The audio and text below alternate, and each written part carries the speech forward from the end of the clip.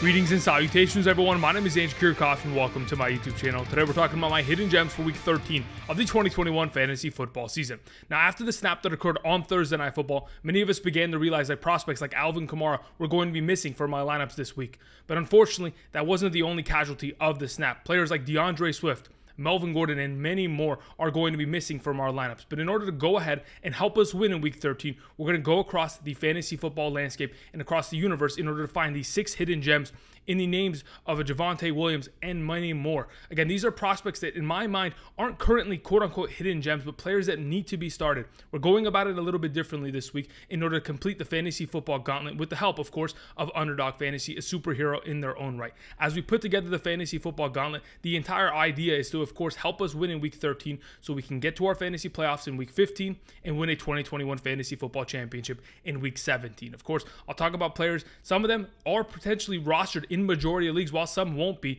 and may give you an opportunity to go ahead, pick them up off of the waivers, and start them this upcoming week. But either way, I'll be giving you guys my thought process and opinions and the statistics as to why I think these guys are fantastic plays this week in the current situations that they're in. Either way, that's the entire concept for today. I want to thank you guys for continuing to support the channel. If you guys have not yet already and you're trying to get more and more fantasy football content from me, be sure to subscribe. Again, tomorrow morning, 8 a.m. to 10 a.m. Pacific Standard Time, I will be live streaming here on the channel with updated rankings. The reason why I wanted to talk about players like Javonte Williams and the others that I'm going to mention today is because they've probably jumped the most in my rankings this week, and I wanted to go ahead and give them more context as to why I trust in them and kind of give you guys a little bit more of a secure idea rather than go ahead and throw the rankings on the screen tomorrow morning and just have you follow it blindly. Either way, that's the entire idea. So be sure to come out tomorrow morning for those of you who are interested in getting your lineup set and getting a little bit of help there, answering questions, all that kind of stuff. That's what we'll be doing. Thank you very much. Also, check out Underdog Fantasy. Like I mentioned, they're not only helping us here, but if you check out their website, use promo code Andrew today, they'll be willing to match up to $100 of your first deposit. Again, it's an extremely generous offer. Take advantage of it. Yes, the fantasy football season is coming to an end as we're already in Week 13, but there's a lot of fantasy football to be played even after the regular season, whether it is the NFL playoffs and having a fantasy team throughout that entirety. There's a lot of contests to be played, whether it is the NFL, the NBA, the NHL. Check those out. We're going to, of course, put together a couple pick'em slips at the end of the episode, giving you guys my thought process as to what I think is the best overall pick'ems for this week. Thank you very much. All right, let's get into this, shall we? We're talking about hidden gems for Week 13 of the 2021 fantasy football season, beginning with Javonte Williams, running back of the Denver Broncos, the rookie running back. I mean, the prophecy was foretold in like Week 5. I came to you guys in a trade targets video, and I specifically said Javonte Williams, after their week was 11 bye, going into Week 12 against Philadelphia, would have his incredible breakout, and similar to other rookie running backs from the 2020 season, would have a breakout. And the names that I mentioned were the likes of a J.K. Dobbins, a Cam Akers. J.K. Dobbins took over in Week 11 of the 2020 season, while Cam Akers took over his respective backfield in Week 12, and they completely won teams' fantasy championships because of their contributions. And I think Javonte Williams is exactly going to be the scenario here for our Power Stone this week, mainly because, of course, Melvin Gordon is out. In the prophecy that I foretold, not only did I talk about the strength of schedule, but I mentioned that Melvin Gordon has never played a full healthy season of 16 games since 2017. And of course, the injury was looming as he had been banged up for the last couple weeks, and finally it's come to its peak. He will be missing this week. And obviously the performance of Javonte Williams last week gives me extreme confidence. Right now, he's only being started in 54% of leagues. That number needs to, increase drastically. He had 14 carries last week for 54 yards, a rushing touchdown, 4 targets, 3 catches, 57 receiving yards, all for 18.6 fantasy points. If he's able to put together those kind of performances on a weekly basis, going into this upcoming weekend's matchup against the Kansas City Chiefs, I think that's the way that they're going to try to attempt to beat the Kansas City Chiefs. If you're a Denver Broncos fan, or you watch the Denver Broncos in any capacity, if I asked you what they were best at, what defines that team, what is their identity, you would say defense. But on the offensive side of the ball, it's running the ball, dominating the clock, not turning it over with Teddy Bridgewater, as he is a game manager of sorts, and being able to, pretty much consecutively get first downs and make the defense tired over time. And based on the way that this offense has functioned, Javonte Williams and Melvin Gordon this season already have combined for 301 total touches and 10 touchdowns. That's 27.36 touches per game from respective running backs. Of course, they want to continue to run the ball and continue to kill clock. And if you're scoring 10 touchdowns within the first 11 games of your season, not counting the one that I've been mentioning for the last couple weeks, Javonte Williams got a touchdown called back against the Dallas Cowboys. I'm pretty salty about that one because it could have helped me win that week. Nonetheless, it's about almost a touchdown per game from these respective running backs. If Javonte Williams is going to get anything close to 20 plus touches, the opportunity of a touchdown, and of course the receiving work that we know he's capable of handling, he's going to be an extremely valuable running back, not only this week, but for weeks ahead as he continues to take over this backfield and continues to be the future of the Denver Broncos. Moving on to this week's Space Stone, we have Brandon Aiyuk, another player that in my mind has kind of gone up my rankings over the last couple days. Though he was already relatively high, I think I had him in the top 16. I honestly think that Brandon Aiyuk is going to be next level this week, and until Deebo Samuel comes back, is going to be the main focal point of this offense outside of running the ball with Elijah Mitchell, which we know already they're going to do that about 20 to 30 times per game going forward, especially with Deebo Samuel out now. Nonetheless, the reason why I wanted to mention Brandon Aiyuk once again is to get everyone on board with the idea that, of course, he is going to have himself a great week. In the last 5 weeks here, from weeks 8 through 12, Brandon Aiyuk has been a great overall wide receiver. He's been averaging 11.46 fantasy points per game. And the reason why I mentioned weeks 8 through 12, the last 5 weeks of the season, is mainly because I did a bunch of statistics and breakdowns yesterday throughout the video that I posted. If you want to go and check that out, it's a rest of season strength of schedule where I just break down defenses and how many points they've allowed to opposing running backs, wide receivers, tight ends, and quarterbacks based on the last month plus of the season to give us a better understanding as to how well these defenses have played and which matchups we should go after. So I've pretty much condensed it to that current format, but either way, in that time, from weeks 8 through 12, besides averaging 11.46 fantasy points per game, he's been the number 15 overall wide receiver in a fantasy half PPR scoring format. In 3 out of the last 4 games, he has had 85 plus receiving yards. He has had 23.7% of the team's target share in that span of time. And with Deebo Samuel out, I think that number's only going up. It reminds me very similarly of the 2020 span from week 7 through 16, in which he was pretty much dominating the National Football League, in which he was averaging 15.15 fantasy points per game and was just completely on a tear through a 7-game stretch with Deebo Samuel out. I think it's a very similar situation, and not only that, I anticipate this team to get Brandon Aiyuk involved in a very similar role where they're handing off Brandon Aiyuk the football. They did it last year. They've done it earlier this season, and they'll continue to go ahead and approach every week like it is as if they weren't missing Deebo Samuel. In the last couple weeks, he's had like 19 rushing attempts, 181 rushing yards, 4 rushing touchdowns. That's just the last 3 games. Not to mention, again, they take on the Seattle Seahawks. Last time we saw Deebo Samuel against that team, he went for 156 and 2 touchdowns on 8 catches. There's a lot of potential this week for Brandon Aiyuk. You should be starting him as this week's Space Stone. Moving on, we have the Reality Stone. And the reality of the situation for the Los Angeles Rams is this week against the Jacksonville Jaguars should be an automatic win for them. If this team has any aspirations of winning a Super Bowl, currently sitting at 7-4, what is it, a 3-game slide here, they have to go ahead and get it right this week. But the conversation of topic isn't just their record and getting it straight, but it's a matter of whether or not their running backs are healthy. Specifically, Darrell Henderson, who is currently dealing with a quad strain. Now, though he played the entirety of last week's game, he still popped up on the injury report, didn't practice Wednesday or Thursday, had a limited designation on Friday, and it seems to me like there's a potential. Well, not only will he maybe not play, but they don't even need him to play. Sony Michel, in my opinion, is just as much of a running back as Darrell Henderson is. The last time we saw Darrell Henderson miss a game, which was week 3 of the 2021 fantasy football season, it was against the Tampa Bay Buccaneers, and we all know how great they are in terms of stopping the run. That being said, Sony Michel, 20 carries, 67 yards, 4 targets, 3 catches for 12 yards, 7.9 fantasy points. If this man's getting 24 opportunities and 23 touches in a game against the Tampa Bay Buccaneers, I can only imagine what his potential is going to be this upcoming week against the Jacksonville Jaguars. Not only that, Henderson and Mitchell this season as a combined duo have averaged about 23.54 touches per game and have totaled 10 touchdowns this season. This backfield has just as much potential as one that I prior talked about, the Denver Broncos, where they're getting an insane amount of targets, finding the end zone, and whoever is the starter of that respective team is going to find value. And I believe the reality of the situation leads us to potentially playing Sony Michel when Darrell Henderson is inactive tomorrow. Moving on, we have Jamaal Williams as the Soul Stone. Now, we all know the Soul Stone requires a sacrifice. While we travel to Vormir, we have to give away something we love, and that thing that we love is DeAndre Swift. This man has been absolutely unstoppable this season. Just the last couple weeks prior to his injury on last Thursday's game against the Chicago Bears, he was just completely going off, running for 130 yards in back-to-back contests. That kind of performances are very rare to find, especially out of a backfield for an offense that is losing majority of their game. And I think they broke the record for the most consecutive games of scoring less than 20 offensive points as a franchise. That is just insane statistics. But why do I have so much confidence in Jamaal Williams with DeAndre Swift's absence? Well, it mainly has to do with opportunity.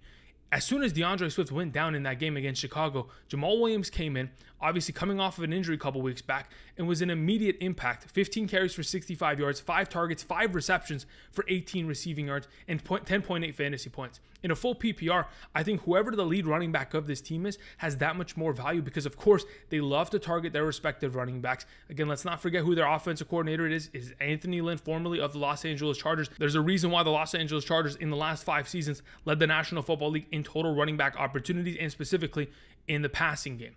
Either way, when I look at this matchup, I think Jamaal Williams is, of course, going to get the ball a bunch. And since Dan Campbell has taken over the offensive play calling position, despite being the head coach, I mean, there's a reason why we saw the overall opportunities of a DeAndre Swift get to the point where he was able to get 33 touches against Pittsburgh, 17 on the ground against the Cleveland Browns, and obviously for both games go for over 130. I think they're going to use Jamaal Williams at a maximum capacity. The last time we saw this Detroit Lions team take on the Minnesota Vikings, it was a far closer matchup, mainly because the running backs were able to impose their will. In that contest, DeAndre Swift had 13 carries, 51 yards, and a touchdown, 6 catches on 6 targets, 53 yards, and 19.4 fantasy points. Not only did DeAndre Swift find success, but so did Jamaal Williams with 13 carries, 57 yards, 2 catches on 2 targets for 8 receiving yards, 7.5 fantasy points. If this backfield is going to be all Jamaal Williams and he's going to get himself over 20 touches, maybe 25 touches to be honest, he's going to be an incredible play as this week's Stone. Moving on, we have the Time Stone. Now, dreaded run from it, destiny arrives all the same. The question is whether Father Time has caught up to Adrian Peterson. Adrian Peterson, a couple weeks back, was cut from the Tennessee Titans despite being added to the overall team to try to fill in the stead of a Derrick Henry, but unfortunately was not able to find much success. But now the Seattle Seahawks are the next team in the next venture for Adrian Peterson's illustrious career, in which of course he is a future Hall of Famer, but he's going to try to potentially have another ride here with the Seattle Seahawks as they need a running back and they need to reestablish the run.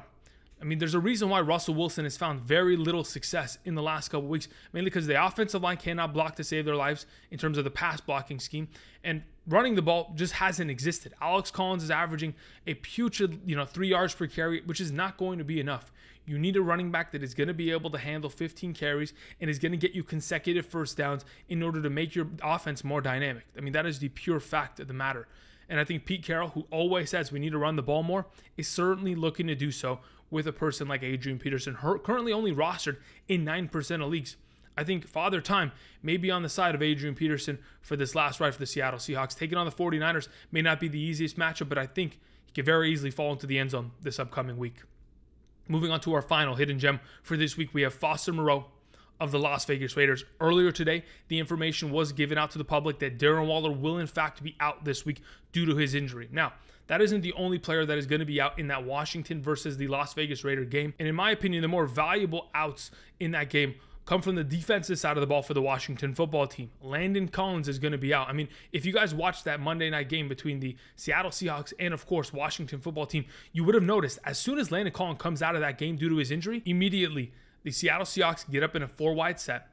They have their very inline wide receiver run a post on a cover 2. It's a cover 2 beater. You beat them down the middle. The safety's not able to jump that. If they're going to have a lesser secondary, which we already know they've struggled a lot this season, Landon Collins is a big miss there.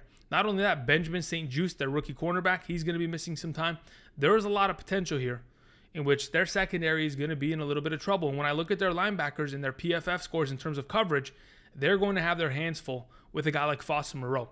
Just recently, this linebacking core and or safeties were giving up a bunch of points to tight ends. Travis Kelce, 8 catches, 99. Robert Tonyan, 4 catches, 63 and a touchdown. Cameron Brate scored a touchdown on this defense. Gerald Everett this last week, 5 catches, 37 and a touchdown. I think Foster Moreau, like many of us have suspected this week, is going to be a great overall pickup and play and a great overall hidden gem for this week.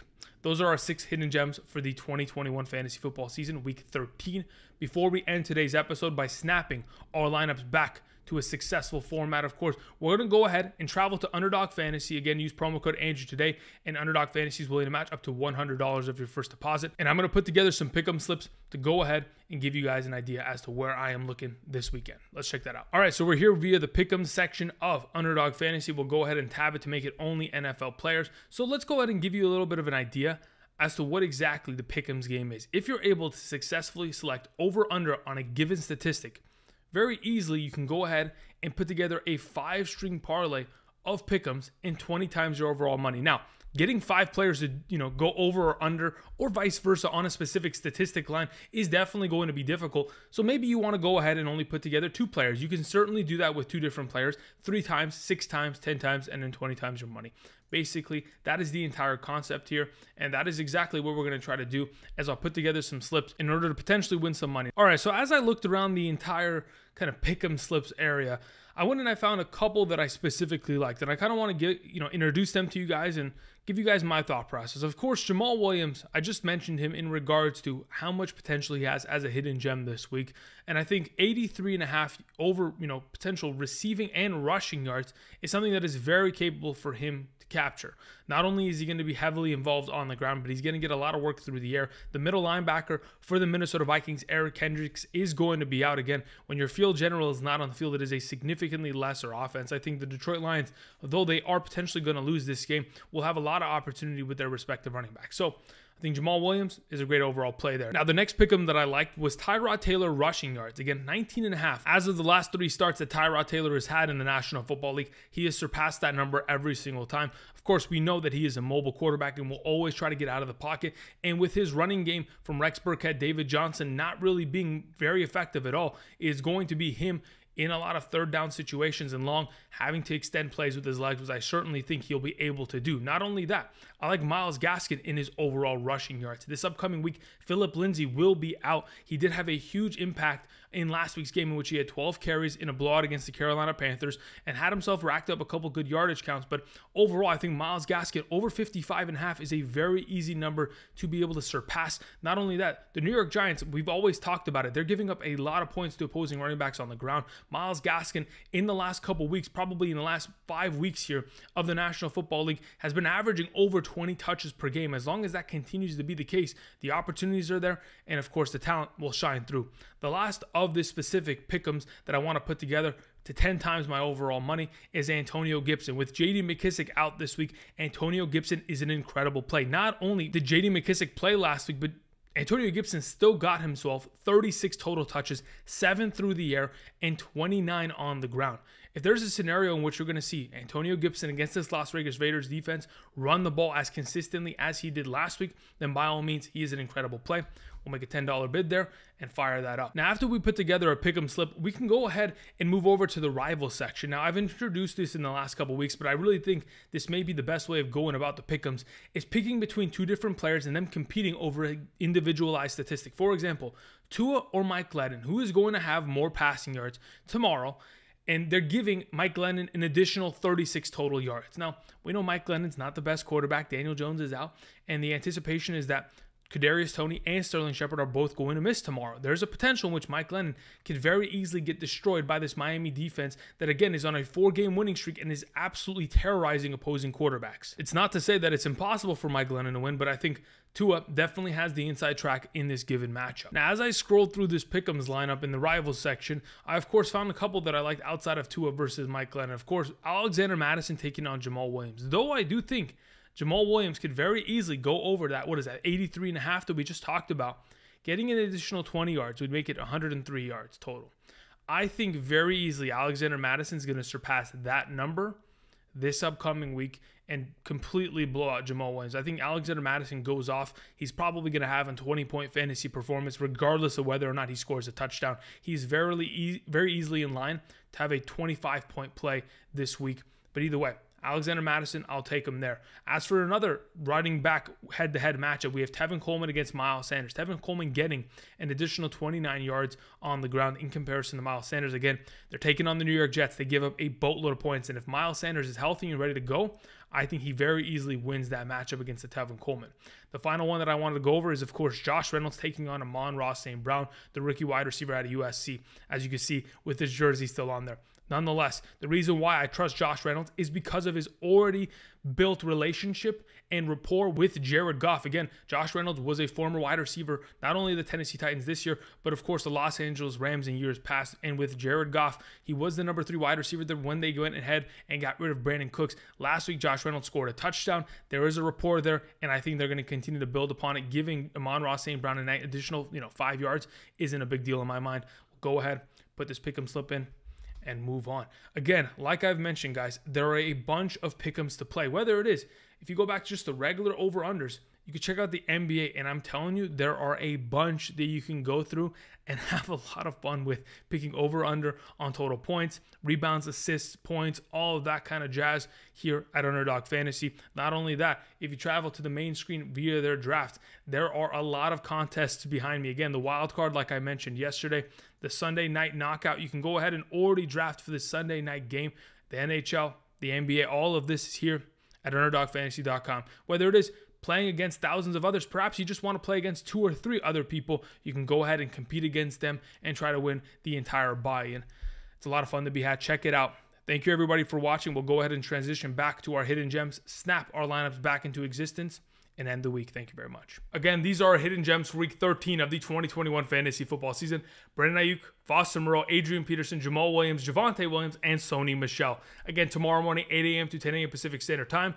I'll be live streaming. Check it out. Thank you, everybody, for watching. And until tomorrow, I'll see you guys. Peace.